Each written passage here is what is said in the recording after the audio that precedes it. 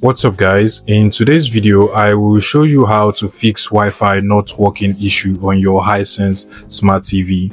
So if you've been trying to connect to your Wi-Fi and it doesn't just connect, or it connects and then stops working after some time, then this video is for you. I'll be taking you through some tips that will help you solve the issue. Now first things first, you have to try to soft restart your Smart TV. Now to do this, you just have to turn off the TV. Now you have to unplug your TV from the wall socket for about 30 minutes. So I'm just going to unplug mine now. Now while the TV is still unplugged, you want to go to the power button at the bottom of the TV.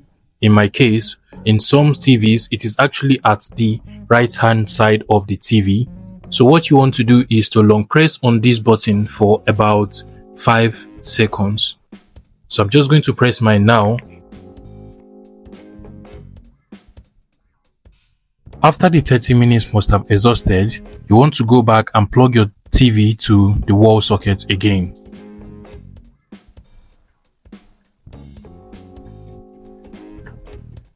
After plugging back the TV to the wall socket, you want to go to your power button and try turning on the TV. This time not with the remote, but with the power button on the TV.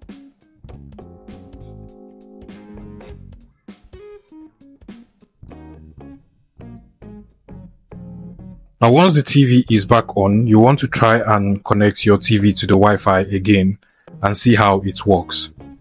If the previous step did not work for you, another thing you want to do is to change the IP address settings of your Hisense Smart TV. Now to do this, you just have to go to settings at the top of the TV. Now scroll down until you get to connection. Now go to network. Now click on network configuration and then go down until you get to advanced settings. Now open it and go to IP settings. Now click on it, and then if your TV is in DHCP, you want to change it to manual, and if it is in manual, you want to change it to DHCP. Whichever one your TV is, make sure you change it to the other and then try connecting to your Wi-Fi again.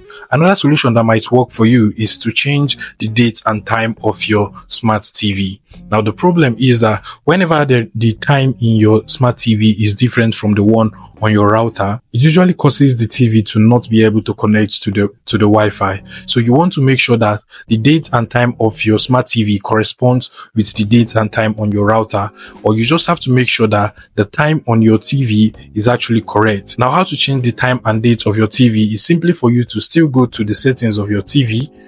Now you want to scroll down until you get to system. Now on the time, you want to make sure that everything here is set to the current date and time. Depending on your time zone, you want to make sure that everything here is actually correct. Another thing you want to do is simply for you to update your TV firmware and software. Now to do this, you just have to go to the settings on your TV, scroll down until you get to support, click on it, and then go to system update. Now click on system update and then go to check if there is any update that you've not done on your TV. Now this actually requires that you have internet connection, and if your system is up to date, then it will let you know that there is actually no updates available. But if there's actually an update that is available, then you want to make sure that you update the TV, and this will help to make sure that your TV is up to date with all of the latest upgrade that has been made by Hisense. Another solution that might work for you is to make sure that your Wi-Fi is actually close to the TV. So you don't want to keep the Wi-Fi far from the TV and expect it to connect successfully. For it to work, you want to make sure that you bring your Wi-Fi closer to the TV. Now you also want to make sure that your password is actually correct. So for instance, if I enter a password that is not correct, there is absolutely no way that the TV is going to connect to the Wi-Fi. So you want to make sure that your password is actually correct, so you're not wasting your time trying to figure out what is actually not a problem. The final solution I will actually offer you, which should actually be a last resort for you, is simply for you to factory reset your TV. Now to do this, you have to come to the settings of your TV, scroll down to where you get to support, click on it and then go to reset to factory default. Now, I have to warn you that by doing this, you're simply taking your TV back to default. So you will definitely have to go through all of the setup processes for the TV again, and you will probably have to log into all of the apps and all of the configuration processes that are necessary to set up the TV. You will have to do all of these things again, but by factory resetting your TV, there is a high chance that your Wi-Fi issue will actually be solved.